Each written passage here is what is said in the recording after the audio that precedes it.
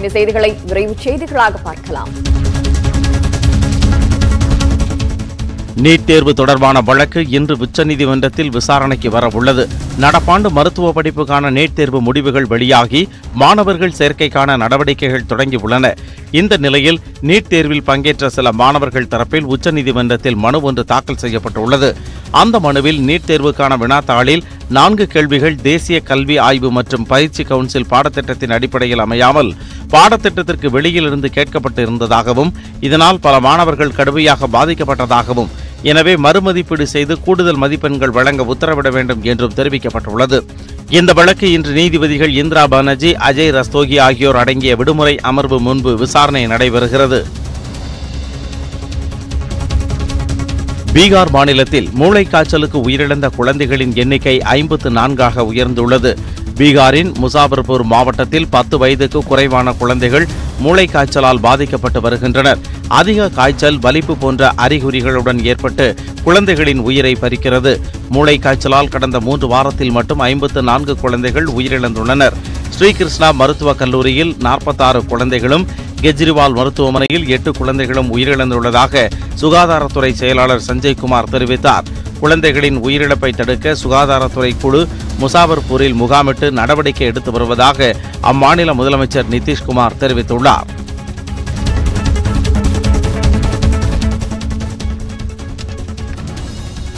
முத்தலாக் தடை மசோதாவை மாநிலங்களவையில் எதிர்ப்போம் என்று ஐக்கிய ஜனதா தள கட்சி தலைவரும் பீகார் முதலமைச்சருமான நிதிஷ்குமார் தெரிவித்துள்ளார். மக்களவைத் தேர்தலில் பாஜகவுடன் ஐக்கிய ஜனதா தள கட்சி கூட்டணி அமைத்து போட்டியிட்டு 17 இடங்களை கைப்பற்றியது. இதையடுத்து மத்திய அமைச்சரவை பட்டியலில் ஐக்கிய ஜனதா தளம் இடம்பெறவில்லை. இதனால் இருதரப்பிற்கும் இடையே கருத்து வேறுபாடு ஏற்பட்டதாக கூறப்பட்டது. இந்நிலையில் முத்தலாக் தடை மசோதாவை மாநிலங்களவையில் எதிர்ப்பதாக ஐக்கிய ஜனதா தள கட்சி அறிவித்துள்ளது. ஏற்கனவே முத்தலாக் தடை மசோதாவை எதிர்த்து வருவதால் அந்த நிலையை தொடர்வதாகவும் ஐக்கிய ஜனதா தள கட்சி கூறியுள்ளது. திருப்பதியில் தமிழக பக்தரை சிறப்பு பாதுகாப்பு படையினர் தாக்கியதாக உறவினர்கள் குற்றம் சாட்டியுள்ளனர். திருப்பதியில் இருந்து திருமலைக்கு செல்லும் பக்தர்களை அங்குள்ள சோதனைச் சாவடியில் சோதனை செய்வது வழக்கம். இந்நிலையில் செங்கல்பட்டைச் சேர்ந்த டெல்லி பாபு என்பவரின் உடைமையை சோதனை செய்தபோது அதில் தடை செய்யப்பட்ட புகையிலை பொருட்கள் 2 பாக்கெட் இருந்ததாக கூறப்படுகிறது. புகையிலை பொருட்களை எடுத்தபோது டெல்லி பாபுக்கும் பாதுகாப்பு படையினருக்கும் இடையே வாக்குவாதம் ஏற்பட்டுள்ளது. இந்நிலையில் டெல்லி பாபுவை திடீரென சிறப்பு பாதுகாப்பு படையினர் சரமாரியாக தாக்கினர். பக்தரை தாக்கியவர்கள் மீது நடவடிக்கை எடுக்கப்படும் என திருமலை போலீசார் தெரிவித்தனர்.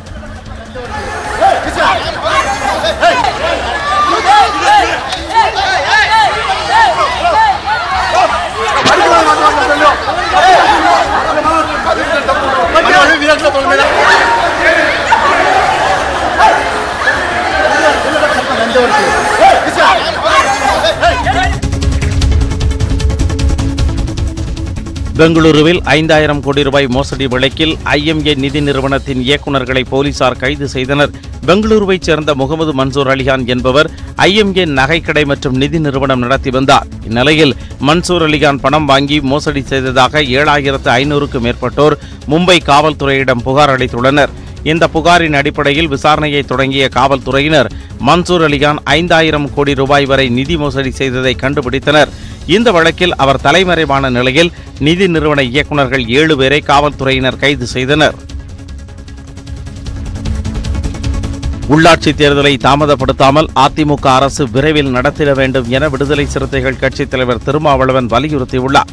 பெரம்பலூரில் விடுதலை சிறுத்தைகள் கட்சியின் உயர்மட்ட குழு கூட்டம் நடைபெற்றது. இந்த கூட்டத்தில் கலந்து கொண்டு செய்தியாளர்களிடம் பேசிய திருமாவளவன் புதிய கல்விக் கொள்கை மற்றும் ஹைட்ரோ கார்பன் திட்டத்திற்கும் எதிர்ப்பு தெரிவித்து போராடுவதற்காக மதசார்பற்ற முற்போக்கு கூட்டணி கட்சியினரின் கலந்தாய்வு கூட்டத்தை திமுக தலைவர் மு.க. ஸ்டாலின் கூட்ட வேண்டும் என்றார். உள்ளாட்சி தேர்தல் எப்போது நடைபெறும் என்பது குறித்த முடிவை தமிழக அரசு எடுத்ததாக தெரியவில்லை. விரைந்து உள்ளாட்சி தேர்தல் நடத்துவதற்கான தேதியை தமிழக அரசு அறிவிக்க வேண்டும்.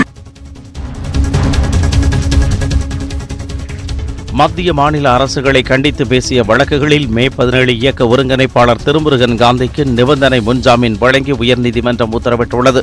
காவிரி விவகாரம், முகிலன் மாயமான விவகாரம் உள்ளிட்ட பிரச்சினைகள் தொடர்பாக மத்திய மாநில அரசுகளை கண்டித்து நடத்திய ஆர்ப்பாட்டங்களில் சமுதாயத்தில் அமைதி குறைவை ஏற்படுத்துதல், இரு பிரிவினரிடையே விரோதத்தை தூண்டுதல் ஆகிய பிரிவுகளின் கீழ் திருமுருகன் காந்திக்கு எதிராக வழக்குகள் பதிவு செய்யப்பட்டன. இந்த வழக்குகளில் திருமுருகன் காந்திக்கு முன்ஜாமீன் வழங்கிய உயர்நீதிமன்றம் அடுத்த 2 வாரங்களுக்கு திருவல்லிக்கேணி காவல் நிலையத்தில் ஆஜராகி கையெழுத்திட வேண்டும் என்ற நிபந்தனைகள் விதிக்கப்பட்டன.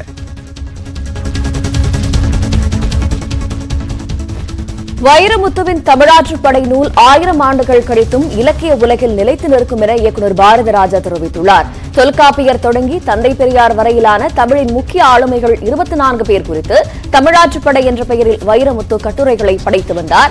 இந்த கட்டுரைகளை சொற்பொழிவாகவும் அவர் அரங்கேற்றம் செய்தார். இந்த கட்டுரைகளின் தொகுப்பு புத்தகமாக வெளிவர உள்ளது. இந்நிலையில் தமிழாற்றுப்படை நூலை வாழ்த்தி இயக்குநர் பாரதிராஜா வெளியிட்டுள்ள வீடியோவில் தமிழாற்றுப்படையில் உள்ள ஆளுமைகளின் வரிசையில் வைக்கப்பட வேண்டியவர் வைரமுத்து என புகழாரம் சூட்டினார். வைரமுத்து அவர்களே, இந்த வரிசையில் உங்களை நிறுத்தி 25வது நிறுத்தி உங்களை பற்றி எழுத வேண்டுமே, ஒரு தமிழ் அறிஞன் வேண்டுமே என்று நினைத்து பார்க்கிறேன். கிடைக்கவில்லை. நீயே உனக்கு நீயே எழுதி கொண்டால் தான் உண்டு. நயன்தாரா, அனுஷ்கா போன்ற நடிகைகள் காணாமல் போனால்தான் காவல்துறை உடனடியாக நடவடிக்கை எடுக்குமா என சென்னை உயர்நீதிமன்றம் கேள்வி எழுப்பியுள்ளது. சேலம் மாவட்டத்தை சேர்ந்த மகேஸ்வரன் தமது 19 வயது மகள் காணாமல் போனதாக புகார் அளித்து 4 மாதங்களாகியும் உரிய நடவடிக்கை எடுக்கவில்லை என ஆட்கொணர்வு மனு தாக்கல் செய்திருந்தார்.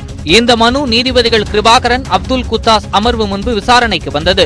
அப்போது சம்பந்தப்பட்ட காவலரின் குடும்ப உறுப்பினரோ அல்லது உறவினரோ இருந்தால் இப்படித்தான் சாதாரணமாக எடுத்துக் கொள்வார்களா என நீதிபதிகள் கண்டனம் தெரிவித்தனர். மேலும் நயன்தாரா, அனுஷ்கா போன்ற நடிகைகள் காணாமல் போனதாக புகார் வந்தால் மட்டும்தான் காவல்துறை உடனடி நடவடிக்கை எடுக்குமா என்று கடிந்து கொண்ட அவர்கள், வாங்கும் ஊதியத்திற்கு காவலர்கள் உண்மையுடன் பணியாற்றாவிட்டால் இனி அதற்கான விளைவுகளை சந்திப்பார்கள் என எச்சரித்தனர்.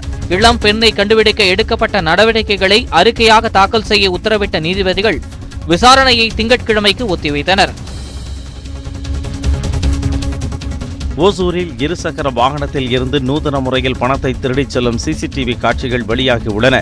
ஓசூர் பஸ்தி கோபிகா கார்டன் பகுதியைச் சேர்ந்த மல்லிகா என்பவர் பாகலூர் சாலையில் உள்ள ஆந்திரா வங்கி கிளையில் 1 லட்சம் ரூபாயை எடுத்துவிட்டு அதனை இருசக்கர வாகனத்தில் வைத்துள்ளார்.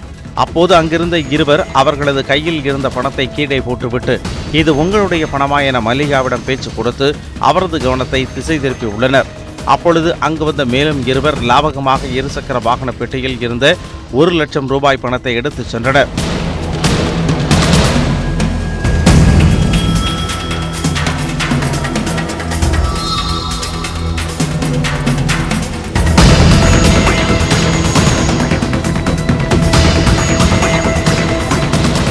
திட்டமிட்டு நடந்த கொள்ளை குறித்து அட்கோ காவல் நிலையத்தினர் விசாரணை நடத்தி வருகின்றனர். மேட்டுப்பாளையத்தை அடுத்த மோத்தேபாளையம் என்னும் கிராமத்தில் புகுந்து கால்நடைகளை வேட்டையாடி வந்த சிறுத்தை கூண்டு வைத்து பிடிக்கப்பட்டது. மோத்தேபாளையத்தில் இரவு மட்டுமின்றி பகலிலும் சிறுத்தை நடமாட்டம் காணப்பட்டதால் மக்கள் மிகுந்த அச்சத்தில் இருந்தனர். சிறுத்தைகள் நடமாட்டம் இருப்பது கண்காணிப்பு கேமரா மூலம் உறுதி செய்யப்பட்டதை அடுத்து சிறுமுகை வனத்துறையினர் மோத்தேபாளையம் கிராமத்தில் கூண்டு வைத்தனர். அதனுள் சிறுத்தைக்கு உணவாக ஒரு ஆட்டையும் கட்டி வைத்தனர். இந்நிலையில் சிறுத்தை கூண்டிற்குள் வந்து ஆட்டை உணவாக்கிக் கொள்ள முயன்றபோது சிக்கிக் கொண்டது.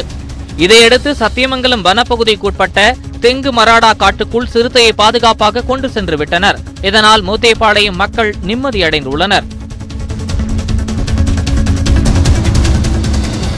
தமிழகத்தின் தண்ணீர் பிரச்சனையை தீர்க்க தமிழக அரசு எந்த நிரந்தர தீர்வையும் ஏற்படுத்தவில்லை என தூத்துக்குடி எம்பி கனிமொழி குற்றம் சாட்டினார்.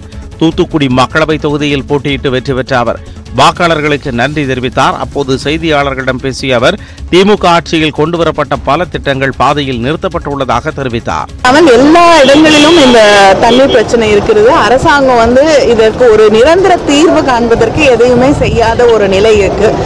பல திட்டங்கள் திராவிட முன்னேற்ற கழக ஆட்சியில கொண்டு வரப்பட்ட திட்டங்கள் பாதியில முடிக்கப்படாம இன்னைக்கு நிறுத்தப்பட்டிருக்கு. நாகை மாவட்டம் மயிலாடுதுறையில் ஆக்கிரமிப்பு என கூறி கடைகளை அகற்ற வந்தபோது வாகனங்களை முற்றுகையிட்டு வியாபாரிகள் போராட்டத்தில் ஈடுபட்டனர். புதிய பேருந்து நிலையம் அருகே உள்ள கடைகளை அகற்ற அதிகாரிகள் நேற்று வந்தபோது அங்கிருந்த வியாபாரிகள் எதிர்ப்பு தெரிவித்தனர். முன்னறிவிப்பின்றி வந்து அகற்றுவதாக குற்றம் சாட்டி வாகனங்களை முற்றுகையிட்டு அவர்கள் தர்ணா போராட்டத்தில் ஈடுபட்டனர். இதனால் அப்பகுதியில் பரபரப்பு ஏற்பட்டது. மயிலாடுதுறை வட்டாட்சியர் மலர்விழி சம்பவ இடத்திற்கு வந்து வியாபாரிகளுடன் பேச்சுவார்த்தையில் ஈடுபட்டார்.